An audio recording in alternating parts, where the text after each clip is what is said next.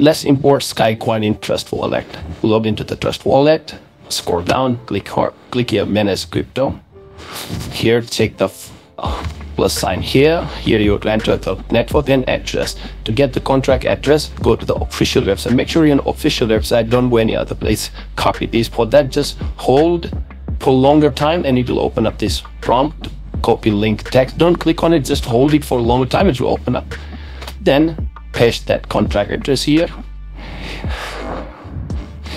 And that's it. You have added your SCAI network in Trust Wallet. The same way you can do it for the other one. Just open it this. We need the another contract address for this. Hold it to open up. Copy text, link text. Come back here. Select the BSC network. Paste. And that's it. You have added both the network. Now if you can go to the list and search for the SCAI, it will show up your coins. Thanks for watching.